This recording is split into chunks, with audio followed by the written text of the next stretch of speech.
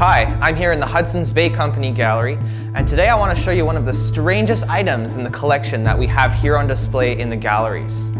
Did you know that this bejeweled ram's head has wheels on the bottom? It's called a snuff mull, and it belonged to a governor of the Hudson's Bay Company in the 1800s. The little jar on the ram's forehead contained powdered tobacco, and it was an old tradition among Scottish officers to pass the mull around the dining table.